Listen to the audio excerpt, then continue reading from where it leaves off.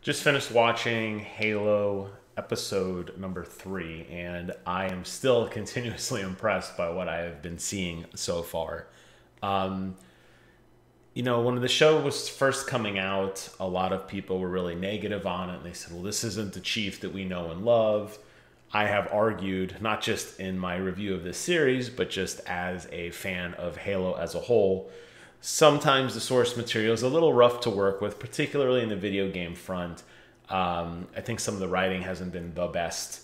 I think the books do a much better job of kind of fleshing out the universe and showing you how all the pieces and all of the players and how kind of everything comes together. But look no further than Halo Infinite to see just how bad writing can be in these games. Yes, we're playing a first-person shooter and having a lot of fun, and the gameplay is phenomenal, but the story elements behind it, some of the things the characters say, some of their motivations seem kind of lackluster. So, to me, the creators of the show had a very difficult task on their hand, because if it was just more of the game, probably wouldn't be that interesting to any audience, whether it was a super fan like myself or somebody who just doesn't know anything about it and just like, oh, what is Halo? I want to check this out. They did an interesting thing. They made John much more human. And I have said before, the best scene of any Halo game ever was the end of Halo 4, when John and Lasky are talking on the deck after Cortana is seemingly lost after the battle with the Didact. And we get to see the most human John we have ever seen. It's only for a brief moment in that cutscene. Unfortunately, when Halo 5 Guardians comes out, 343 did not want to double down on that, and they moved off in a totally different direction. In the books, John is definitely much more talkative to himself. He's working through things. He's thinking about things. He's reflecting on the battlefield and his fellow Spartans and that sort of thing. We don't really get to see that in the game. They take it to a whole different level with the television show by removing this emotional pellet, this device that kind of suppresses his emotions. And in removing that and injecting him with Cortana, who is basically a spy, they're going to try to use him to, as they always do, because he's a soldier, they're always using him, unfortunately, but to use him to uncover the truth of this artifact, and to use him to, as we now know, there may be yet another artifact that they're going off to find. And in those scenes leading up to him kind of realizing that he's not, when he takes the emotional chip out, and he's walking around Reach, and he's listening to music, and he's looking at the dog, and he's living, and he's not smiling, but he's definitely much more engaged in the universe. Very, very cool scene to me. I was very, very interested in that, to see how one of the toughest fighting elite soldiers in the world would react to hearing a really nice concert on like a nice evening, and to see friends laughing and playing and people holding hands and living life as normal. A very stark contrast to what you see day to day in terms of, when he was talking about losing a fellow Spartan on a mission, and he goes, I feel nothing. I remember it, but I feel nothing. Seemingly okay with that, of course. The chip is doing its job, or the pellet, whatever, seemingly doing its job. But I love that we are getting to see a much more human side of him.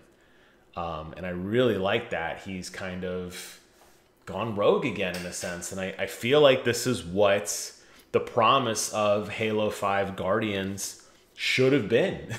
I feel like we should have had this. More of this. More of this. You are truly going AWOL. You are truly just being on your own and being your own person. And you're kind of not just exploring what it's like to be a super soldier and fighting against these insane enemies, but it's that human element that's injected, and I'm absolutely fascinated by it. Does it follow the canon of what is traditional Halo? No. And as I've said in other videos, I'm not going to sit here and discuss every single thing that's like, well, actually, it doesn't matter. This was intended to be its own universe, and I think it does a phenomenal job. If anything, it enhances my love for the universe and for the character. Some really cool things that I absolutely adored in this episode. By far, seeing a little bit more of Makee and seeing her story and how she's evolving as the chosen one. We saw just a snippet, I mean like 1 second of a hunter. as you know, the hunters aren't just the big monsters. Are actually they're actually made of all these little tiny worms, which we did see in spades as she took over the UNSC ship. But it was so cool to see just a snippet of it. I hope there's more. I know one of the criticisms of this show, and I do have to agree, is they're only showing elites. I've heard them mention grunts specifically. We haven't seen them yet. There's definitely a lot of stuff in this game that I feel would kind of be relegated to like a grunt status, but only elites are the ones that are really like fully rendered in the game and they move in the show, you know, except for that little snippet of the hunter there. Saw a little bit of his leg and I was like, oh, so maybe there's a big battle coming up at some point.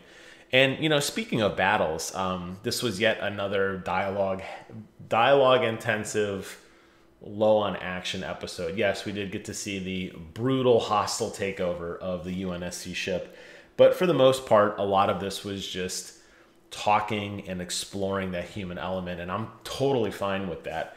I think if this show is going to succeed, and I'm still going out, I'm probably one of the few fans that at this point is saying I still absolutely love this show.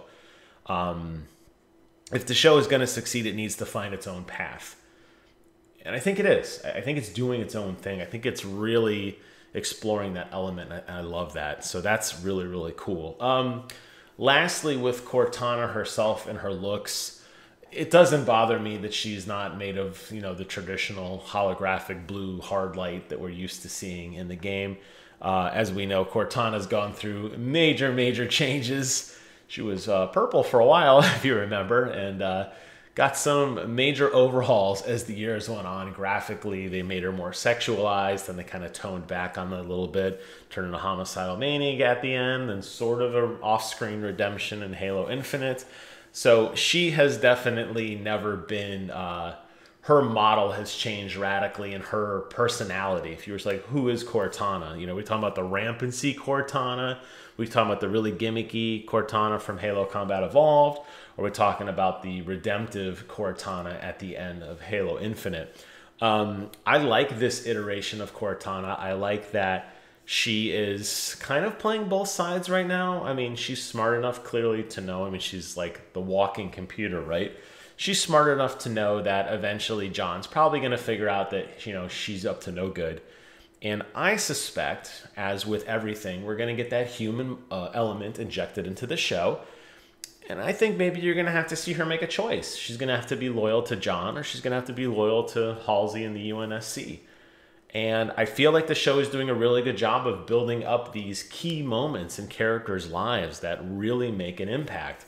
Quan is a great example. I know she's been kind of kicked off to like the B plot right now, still very obsessed with this redemptive story of breaking free of the evil UNSC and restoring her planet to, I don't even say previous glory. It didn't look all that great in episode 1 before the elite decided to come by and pretty much kill everybody. But she's really hell-bent on kind of bringing back everything, and she's looped Soren into this. Soren, you know, kind of the cold, hard, calculated ex-Spartan.